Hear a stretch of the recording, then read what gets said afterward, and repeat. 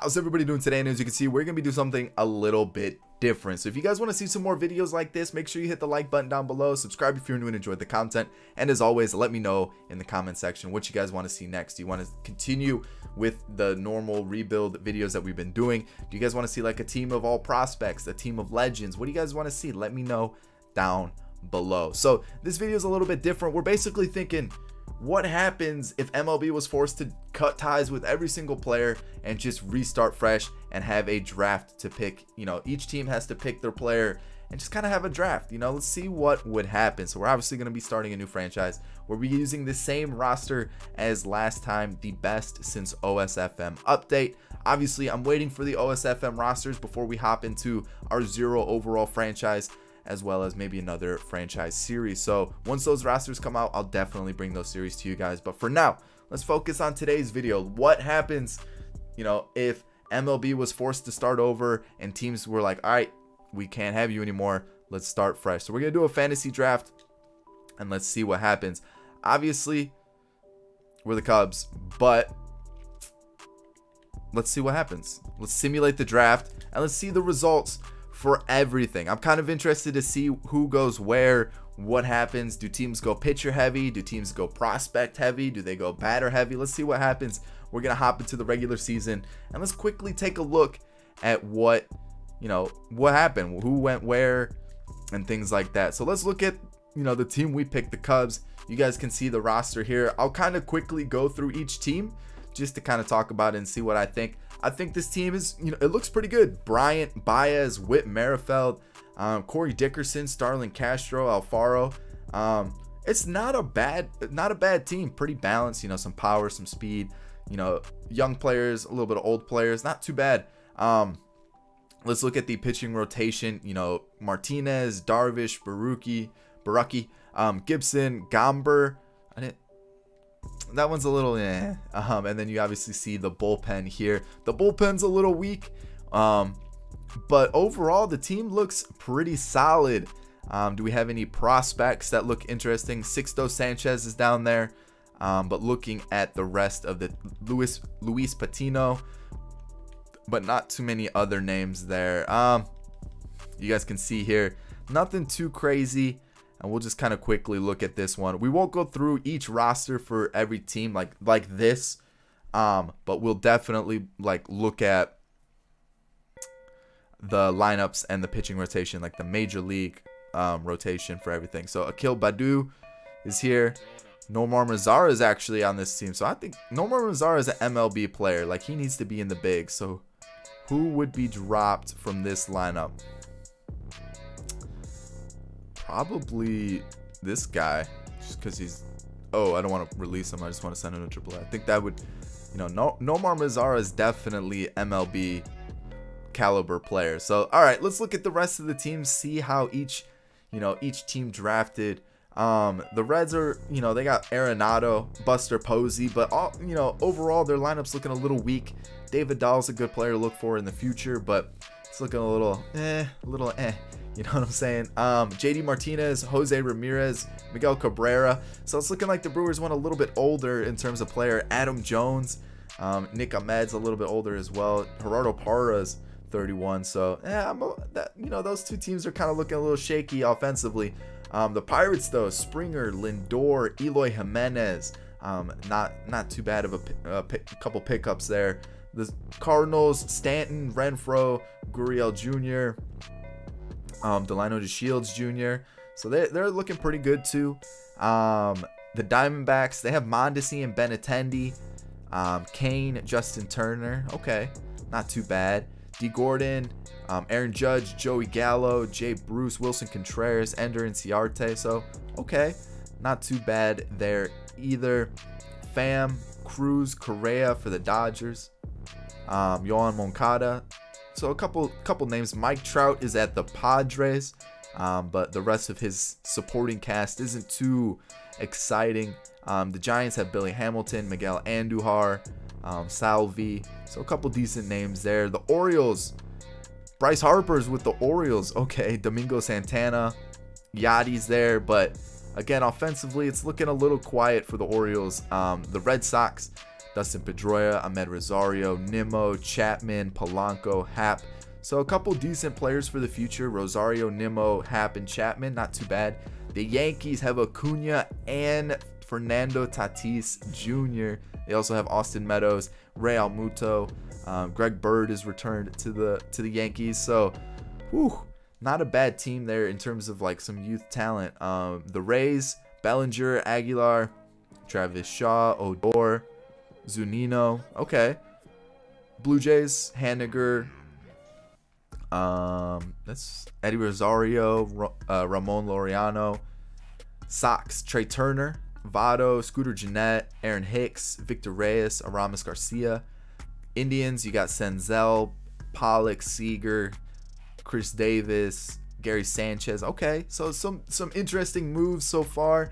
The Tigers, I'm not too impressed by. Victor Robles is a good future prospect. Franmil Reyes, same thing. Tyler O'Neill, but overall, I'm a little disappointed in the Tigers. The Royals, kind of the same thing. They have Gleyber Torres, but outside of that, the Twins, they got Juan Soto, Miguel Sano, so that's a couple decent pickups. Simmons, all right. Buxton, Bregman, Cano, Sinsu Chus, Willie Adames looks like a good shortstop for the future. Looking at the A's, you got Mookie Betts, Paul Goldschmidt, Schwarber, okay, Dansby Swanson. The Mariners, Michael Brantley, okay, Machado, wow, Didi Gregorius, DJ LeMahieu, Avisal Garcia. The Rangers, they got Paul DeYoung. That's always good, I guess. Rendon is with the Astros along with Rhys Hoskins. All right. We got Vlad Jr. on the Braves with Rizzo, Hayward, Bader. There's a couple nice names there. The Marlins, they got Puig, Malik Smith, Blake Trahan. But it's kind of a quiet lineup too. I'm not too impressed with that one. Albie, Semien, Ozuna, Eugenio. That's not a bad lineup for the Nationals. The Mets, they got they got Shedlong, Yoenis Cespedes, Conforto. So okay, that one I'm not too impressed with either. The Phillies are looking pretty bad besides Bogarts and Mustakis. And then we're back to our team. We'll quickly look through the pitching rotation as well for every team. The Reds, little old in terms of starters. They do have Chapman. Floro's not a bad setup man, but overall I'm not too impressed with that one. Not really the Brewers either. Strasburg and Corbin, that's a good one too for the Pirates. They also have Diego Castillo and Ken Giles. So the Pirates did okay with the pitching. What do we got for the Cardinals? Not too bad in the starters. Eduardo Rodriguez grows. Bueller definitely grows. So you got two good future pitchers there. Okay on the bullpen, but nothing too special. Diamondbacks, they got Ottavino and also Diaz. Matt Bowman grows into a decent pitcher. They got Zach Britton. So bullpen-wise, they look okay, but starting rotation's pretty weak. Rockies, starting rotation's bad, very bad. Wow, voice crack. Knable and Chad Green are okay. Oliver Perez decreases pretty quickly. So pitching wise, the Rockies, they're gross. Dodgers, Kyle Hendricks, Snell, Ryu. That's not too bad. Folty's there. Bullpen doesn't look horrible either. So the Dodgers did pretty good pitching wise. The Padres, they have Felipe Vasquez, Andrew Miller. So those are good closers, like setup closers. Starting rotation, they got Garrett Cole. They got Corbin Burns, who grows. They're not too bad. The Giants, looks like they went bullpen heavy. And I remember their lineup wasn't too good, so I can see where they went with their picks. They went more pitching focused, but starting rotation didn't look too strong. Orioles, the Red Sox, they look okay. They got Kluber, Kikuchi. They're not too bad. Rodon turns into a pretty good pitcher. Kelvin Herrera, Jordan Hicks, and Will Harris for the Yankees to kind of close it out. Garrett Richards is okay. Lucchesi grows. Corbin Burns grows. Wait, do we have two Corbin Burns? Am I just seeing things? I might just be seeing. I might be thinking of other stuff. Who knows? Darwinzon Hernandez turns into a decent future pitcher. The Rays, nice little back half of the bullpen. They got Sevy, Strom. Okay, not too bad. Sale, Verlander. So two aging pitchers for the Blue Jays. They got Archie Bradley, who turns into a beast, though. DeGrom for their starter for the White Sox, so they got a solidified ace. But their pitching's a little quiet. They got Edwards and Strop, but so there. Melanson and Cishek for the Indians. They got Nola, Waka. So again, so, but nothing too impressive. Syndergaard, Bumgarner, Price, and Stripling. Also Dallas Keuchel for the Tigers. They went pretty pitcher heavy. They also have Pedro Baez, Blake Parker, and Davinsky. So they went pretty heavy on the pitching, and it shows. It's not too bad. That's actually pretty good. Alex Wood, Jack Flaherty, Luis Castillo for the Royals. That's not bad either. Older bullpen and Pettit, and Nishek, but they also have Michael Givens, who's pretty decent. Starting pitching wise, not too bad here. Probably, a little bit average, but okay. Let's see. They're okay. The Angels, nothing too crazy though. And then Athletics look like they, Charlie Morton, Gonzalez, Porcello, kind of older pitchers. Actually, is Marco Gonzalez older? Yeah, 27 is not bad. Betances and Will Smith to kind of close things out. That's pretty good. Morrow to close things out for the Mariners. They also have Paxton, Ohtani, Caleb Smith. Okay, not too shabby. The Rangers, they got Sir Anthony Dominguez, so they got a closer for the future. They got Pudge's son, Derek Rodriguez, John Gray, Julio Urias. That's a nice looking team right there for pitching wise. They got some young talent. The Astros, so they got Trinan. That's not bad. Crick grows a little bit. Richard Rodriguez usually stays about the mid 80s. Michaelis, Happ, Yarbrough should grow. The Braves look okay. Nothing too crazy. They got Freeland. They got Kenley Jansen though. That's a good one. Max Scherzer on the Marlins. And the Marlins I was a little disappointed in, and I'm still kind of disappointed in them. They don't have anybody too crazy. Nationals look pretty strong. Bauer, Maeda, Zach Wheeler. They got Edgar Santana, Nick Vincent, Taylor Rogers. So they kind of went pitcher heavy, it looks like. The Mets, they got Clevenger. They got Jose Barrios. I don't know. Johnny Cueto, Peacock, Reyes Moronta. They look like they got some young pitchers for the future. Kershaw's on the Phillies with Jamison Tyon. Okay, all right, and then we're back to us. So overall, it's pretty interesting. Some names I wasn't expecting to be in places. Overall, it's kind of cool to see how things are going. We'll take a look at the prospects real quick just to kind of see where they landed. So Acuna's with the Yankees. We've already talked about this. Tatis Jr. is with the Yankees. Gurriel's with the Cardinals. Guerrero was with the Braves. Brendan Rodgers with the Astros. Kopech's with the Orioles. Kyle Wright. Bichette is with the Cardinals. Okay, so, future second baseman, shortstop combo for the Cardinals. Royce Lewis is with the Giants. That's a big name. Senzel we talked about with the Indians. Justice Sheffield is with the Mets. Jesus Luzardo, normally of the A's, is with the Red Sox. Mackenzie Gore of the Padres is with the Rockies. Mitch Keller. Chris Paddock of the Padres normally is with the Pirates. Hunter Green, normally of the Reds, is with the Brewers. Luis Urias of the Padres is now with the Brewers. Luis Robert, normally of the White Sox, is with the Twins. Who else here? Madrigal of the White Sox is with the Cardinals. So the Cardinals stocked up on some prospects for second and short, for sure.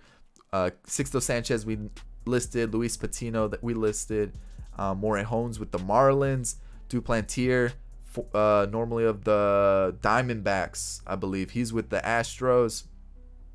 Carter Kieboom of the Nationals is with the Angels. Who else? The Brewers. Hiura is with the Mariners now. Jonathan India, formerly of the Reds, is with the Rockies.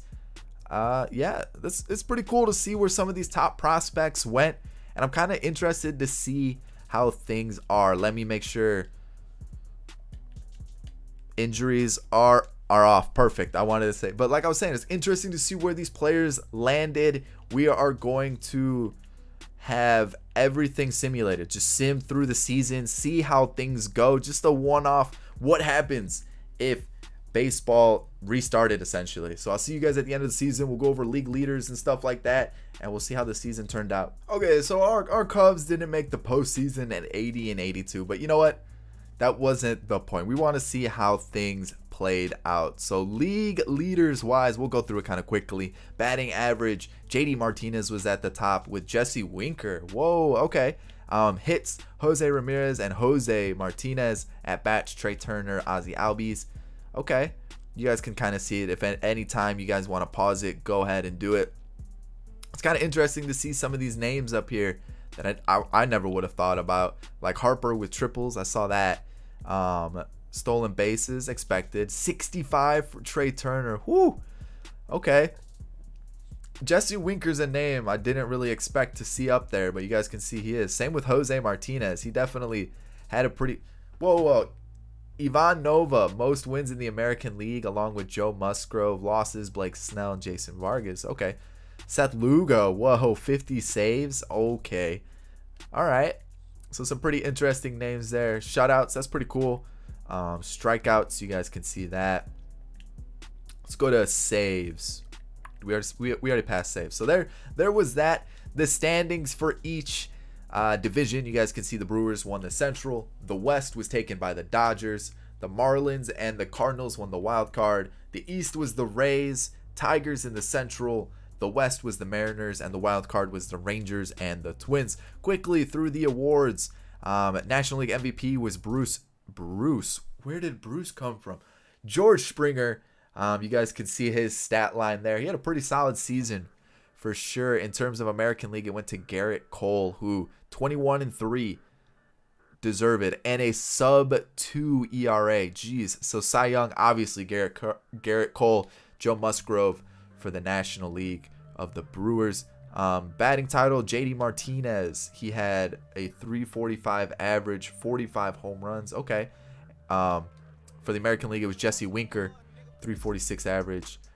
Reliever of the year, Jose Alvarado for the Marlins. He had 54 saves. And in the American League, it was Sean Doolittle with 45 saves. Rookie of the year, Yusei Kikuchi. He was 11-13 with a 384 average, and he was the Rookie of the Year. Vlad Jr. got it for the National League. An okay year. Gold gloves and stuff I'm not too interested with. So that's pretty cool. Went through the league leaders, and yeah, that's kind of it. You guys can see the playoff picture here. The Tigers versus the Rays.